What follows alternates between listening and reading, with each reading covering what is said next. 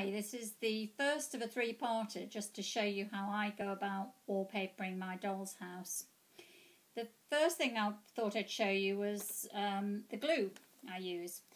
You can just use ordinary wallpaper glue that you'd buy anywhere, just the stuff that you use for your house. This is a cheap one from B&Q, wallpaper adhesive, cold water starch.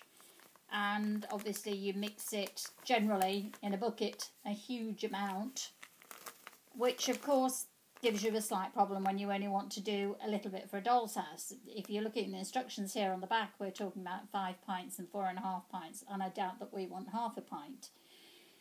So I have used it, I have scaled it down and mixed it up, and I have used it, but that's quite a big problem, is scaling down the measurements, trying to get it mixed up to the right consistency. And the other problem with it is it's quite difficult to get it totally lump free.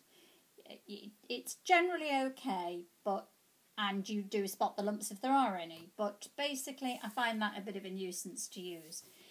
There is a doll's house wallpaper adhesive which I'm sure is absolutely great. It comes in small pots. For my sort of budget, quite a pricey way of doing it. So I actually haven't used it, but I bet you it's terrific to use. And both of those will give you this sort of slip slidiness that you perhaps want with wallpaper. You want to be able to push it about a bit. And I understand if people want that quality, then you're going to have to buy that sort of stuff. The other thing I have used and used successfully is this border and overlap adhesive. Again, this is another cheap one from B&Q, lots of different makes. But when using that, I realised it's very probably the same glue that you get in the ordinary tacky glue that anybody who does any sort of craft work probably uses all the time. So most of you would be familiar with some sort of tacky glue. I can't think what it is, and I have looked on both bottles, both containers, to see if they tell me what they are, but no, they don't. And I keep wanting to say PVC and UPVC, but it's none of those. But basically, you're familiar with this white tacky glue that dries clear, and it's flexible. It never really goes hard. It's always slightly rubberized, a bit flexible, but it does most jobs around doll housing, around the doll housing hobby. And because of that, I've often got one or two of them finished or finishing. So I've either got an empty one that feels empty, or one that's nearly empty, and I quite often can't be bothered getting the last little bit out of them, because by the time you're down to about this much, even though I keep them upside down, in fact I'll show you, I've got some wood glue upside down over there.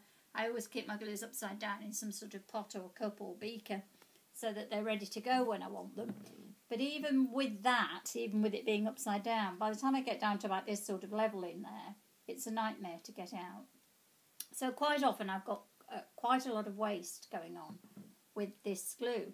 So all I do when I come to do some wallpapering or something where I'm going to use a lot of paper glue is I take the empty container, or nearly empty container, cut it across the middle with a sharp knife and scoop out its innards. You would be astonished how much glue you get out of an empty container.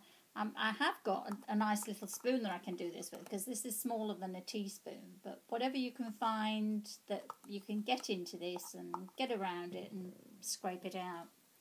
And I scrape that out into some sort of a dish, doesn't matter what, and then I add some water and I mix it up really, really well. When I've got it to the mix that I want, I then put it inside one of these little jam pots that I use for all kinds of things. They are just brilliant. These are like those jams you get in hotels and gift packs and whatever, and they're marvellous for all sorts of things. But for this, great, because it's going to keep the air out of it to some extent and will make it usable for quite a long time. Also, if I come back to it and it's stiffened up a little bit, if it's going back to thick again, I just add a little bit more water and stir it in really, really well. When it comes to how much water, it isn't critical. It really isn't. Just mix it to the consistency that you think is going to be okay for using a brush on the back of your paper.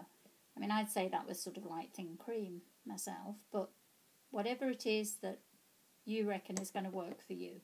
Don't be too fussy about it, it will be fine. Don't overwater it, not because it won't stick, it will. It'll stick if you take it all the way down to almost nothingness, but you're going to end up with soggy wallpaper, which is what we're trying to avoid by using this. So this does a couple of things for you. One, it's frugal. It gets rid of all your leftovers.